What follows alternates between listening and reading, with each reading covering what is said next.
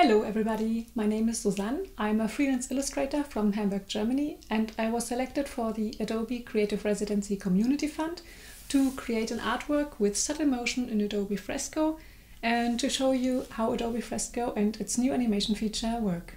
First, we open up Fresco and create a new document with the dimensions we like. Then I go about sketching. Fresco offers 3 different types of brushes. Pixel brushes, which work like your normal Photoshop brushes, live brushes that offer amazing watercolor and oil paint effects, and vector brushes. Even though I really love the new vector brushes and they will sure come in handy in the future, for this tutorial I stuck with pixel brushes. First, I sketched around with this lovely textured pencil brush until I had a sketch that I was happy with.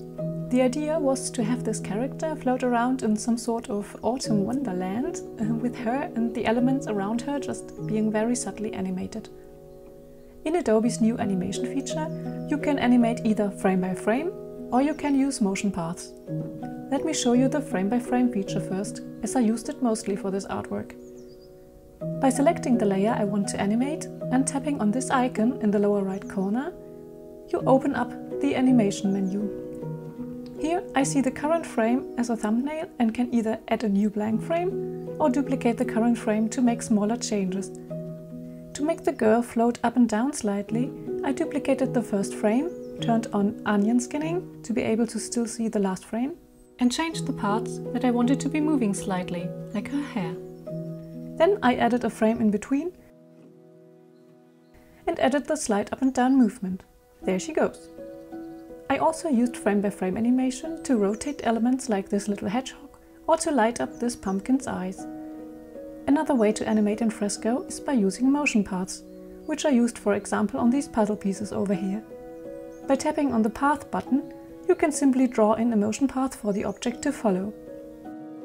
If you tap on Effects, you can make a lot of adjustments. You can, for example, add more puzzle pieces and have them scattered around, or you can change the speed, or select whether or not you want the object to align itself with the path.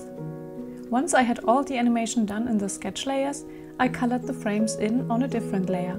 And then you can export your document as a PSD file with all the animation layers inside, or you can export the animation directly as an MP4 video format or as a GIF. Fresco also automatically records all your strokes, so you can also export a time-lapse video of your drawing.